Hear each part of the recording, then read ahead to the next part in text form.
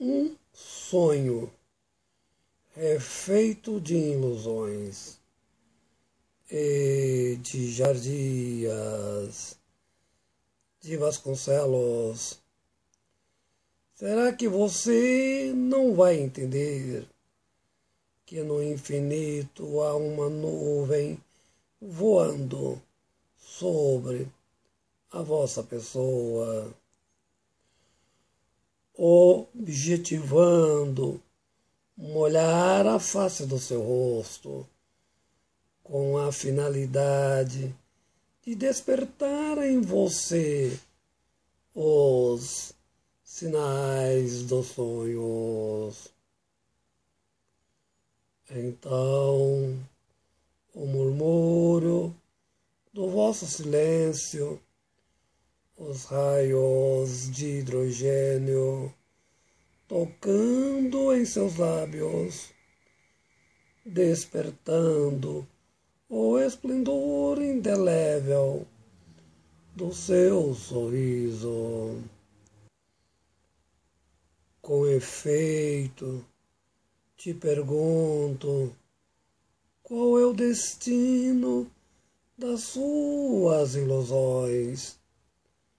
O vosso desejo, ao saber da minha exuberância.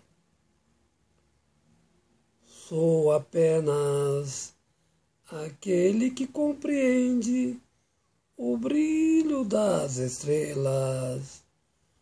O meu sonho, despertar no amanhecer das madrugadas. Entretanto, pergunto à vossa pessoa qual a motivação de formular a distância. Se pudesse, estaria perto da imaginação, lhe contaria os segredos das cores do universo.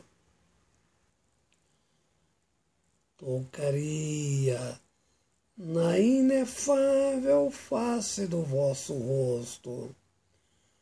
Posteriormente, desapareceria nas ondulações cosmológicas.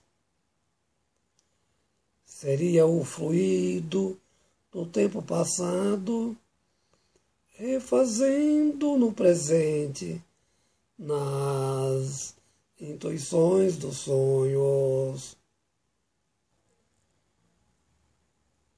Calaria no silêncio das canções tocadas e lhe diria: sou o olhar perplexo do vosso desejo. Logo em seguida, voaria, sentado na nuvem, cuja finalidade molhar o vosso corpo. Deste modo, seria a minha despedida. Edjar de Vasconcelos.